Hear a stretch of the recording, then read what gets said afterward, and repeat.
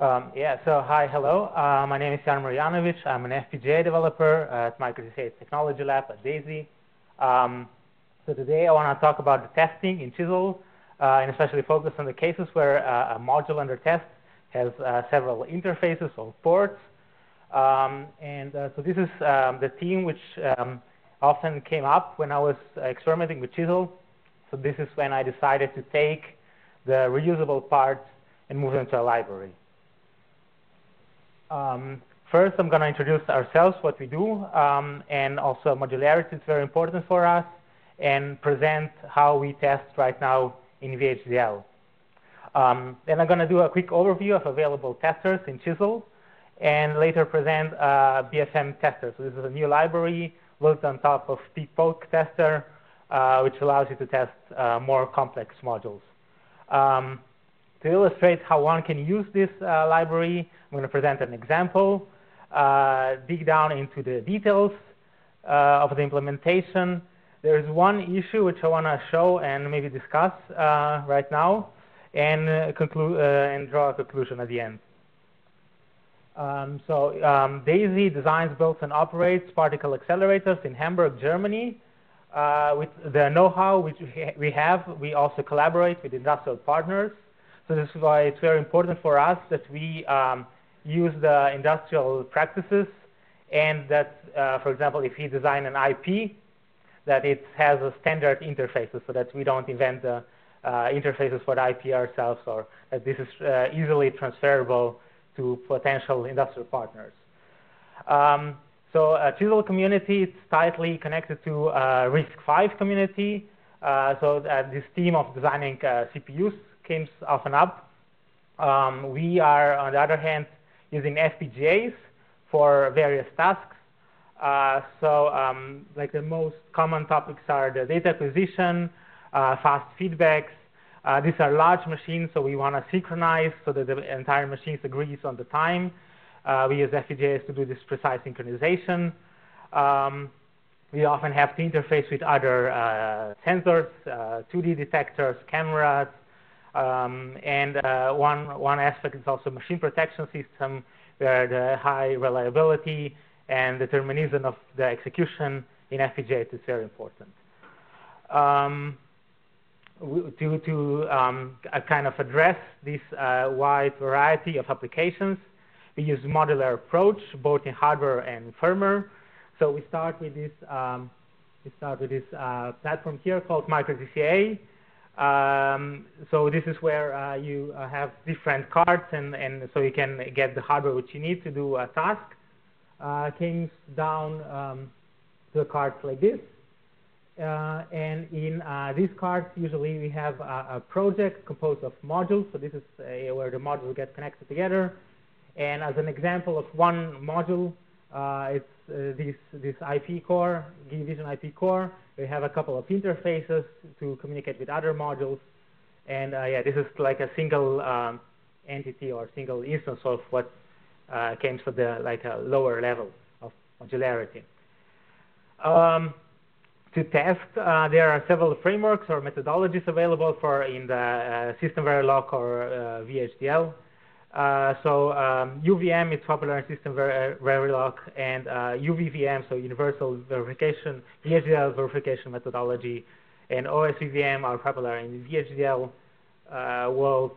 So we use UVVM. So in this system, the test bench looks something like this. So we have our module under test connected to several bus functional modules, or here they are called VHDL verification components.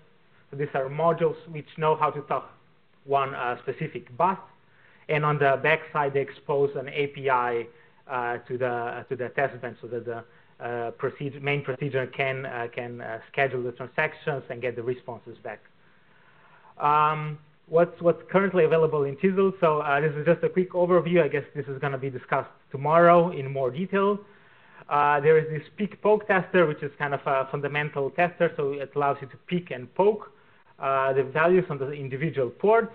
You can use expect to generate a self-checking test bench, so that you check actually the values which are coming out.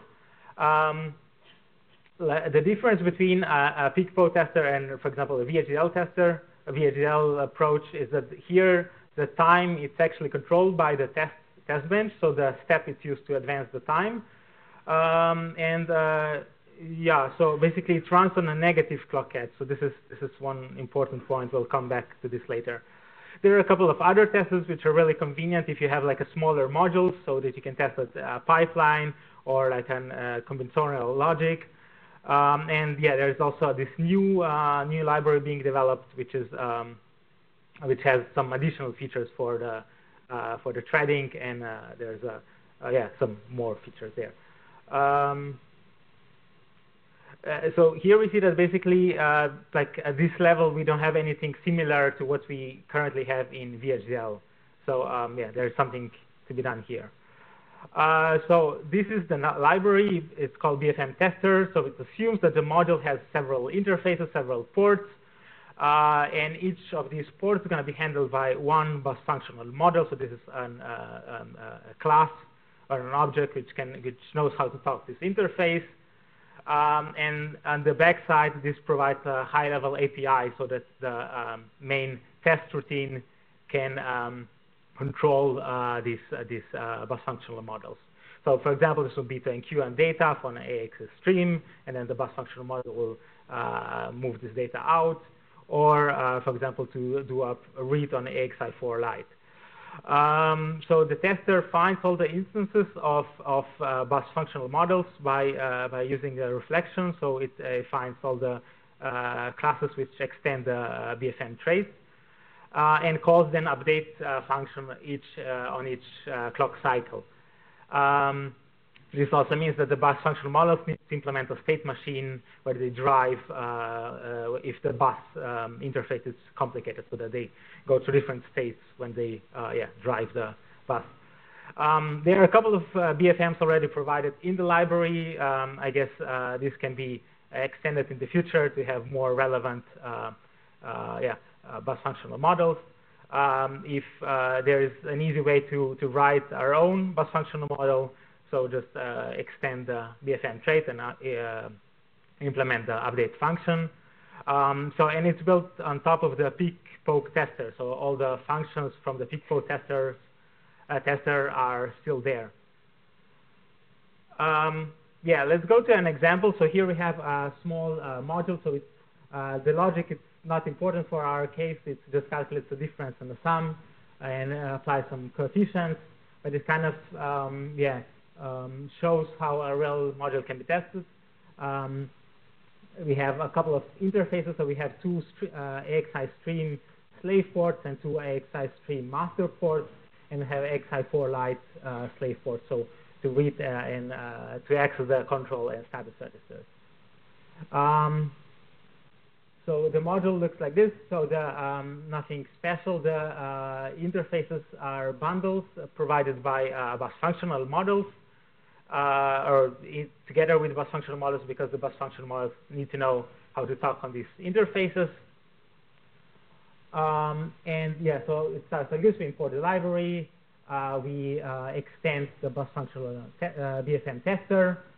And then we start creating the bus functional model. So here we can use the factory to simplify the instantiation of this module.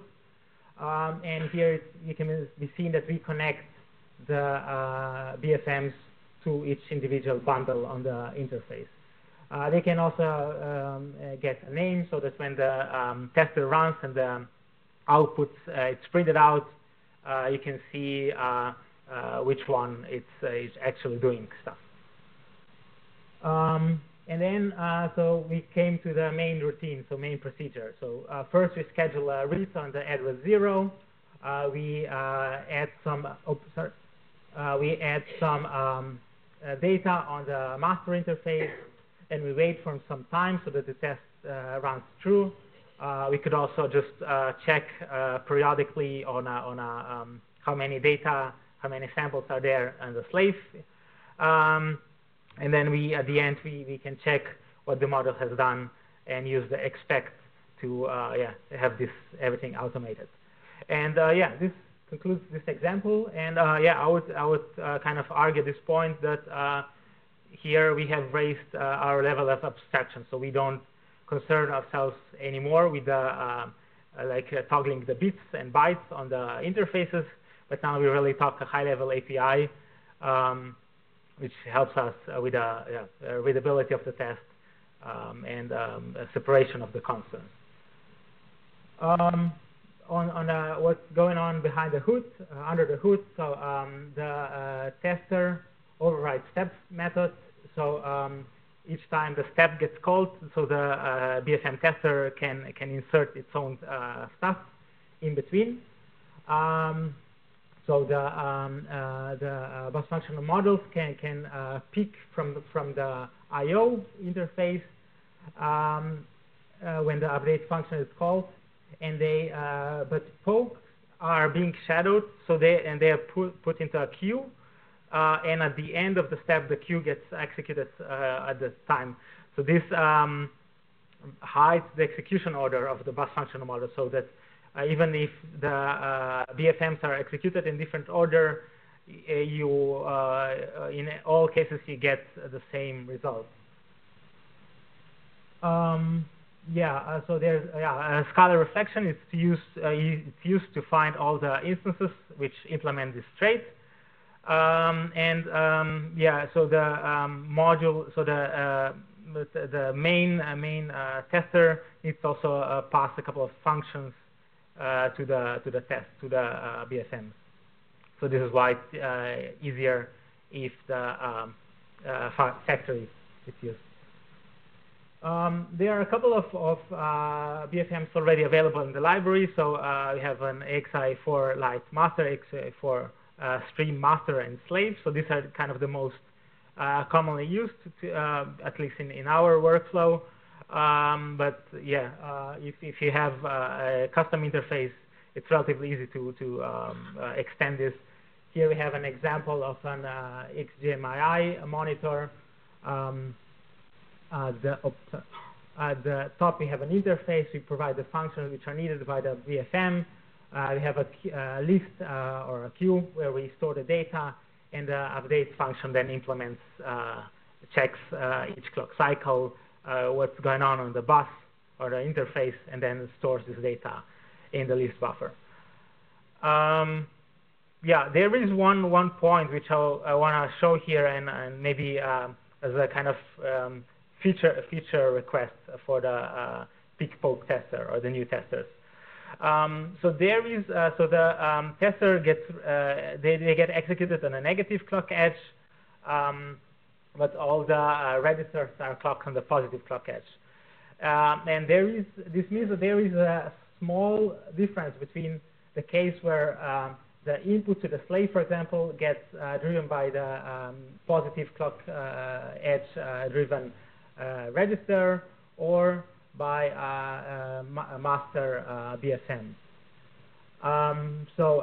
If we consider this as a small example, we have here a slave drives ready high for 1 clock cycle, and then it's basically we can all agree that this is the data cycle, right? So here everything is high. Here is where the data gets clocked in. So then the slave knows basically if it's going to drive 1 on the ready. At this point, it can assume that nothing is going to happen in the next half clock cycle, and it can already capture what's being driven from the register. So the slave knows it's going to be high for next 1 clock cycle. Nothing's going to happen here. It can just capture the data here. The problem is that basically in this case, if we drive this from the master bus functional model, we'll miss a data. So the data is not going to be executed before the edge, or it's going to be executed after. This queue in the BFM tester at least helps make this deterministic, so that we all the time miss this data, but we miss this data. Sampling here, it's not a solution because we will then miss this other one. So we need to be consistent on how we sample in our slave. We are not aware, or we don't know, we don't have any information if we are if the interface is driven by a register or by master BFM. So this is kind of an issue right now if you have this combinatorial logic between the master and slave. System Verilog solved this issue by having by evaluating the right hand side of the non-blocking expression and then putting this into a queue. And when everything on the right-hand side gets evaluated, only then updating the left-hand side. And it would be nice to have like a feature like this also in the peek-poke tester. So to have like a peek, poke, non-blocking poke, so that you drive and you get the data driven after all the peaks.